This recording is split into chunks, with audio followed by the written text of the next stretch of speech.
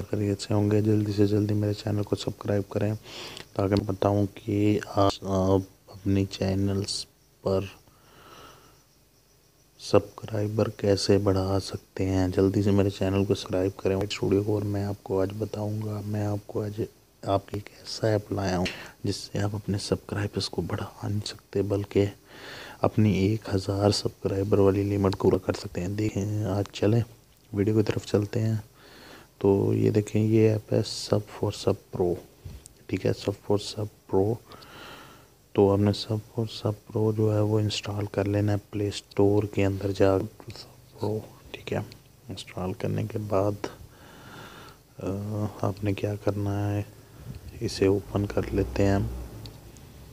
तो जी ये सब फॉर सब प्रो ओपन हो चुका है। ये मेरा वाईटी स्टूडियो चैनल है। चले जी फेवरेट चैनल्स पे क्लिक करते हैं हम। मैं आपको बताऊंगा इस पे वर्क कैसे करना। फेवरेट चैनल पे आपने कर लेना क्लिक। यहाँ पे आ जाएंगे आपके सामने मुख्तलिफ चैनल्स। गो टू में जाके इसकी वीडियो वॉच करनी है। वीडियो वॉच करने के बाद इन्हें सब्सक्राइब कर देना है।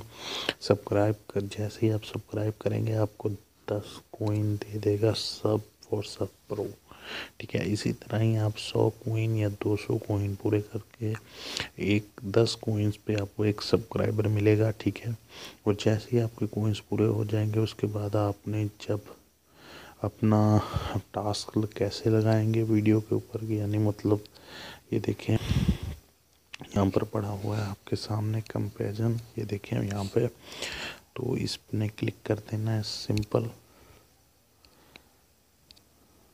देखिए जैसे मैंने क्लिक किया, अब ये कह रहा है कि अपना इनपुट वीडियो लिंक हेयर। ठीक है, ये कह रहा है इनपुट वीडियो लिंक हेयर। ये देखिए यहाँ कह रहा है कि यहाँ पे वीडियो का लिंक डालें।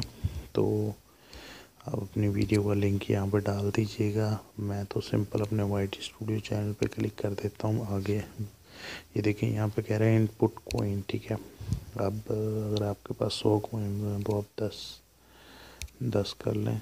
यहाँ पर देखो वो 10 कर लें। ठीक है, 100 कॉइन्स। तो ये देखिए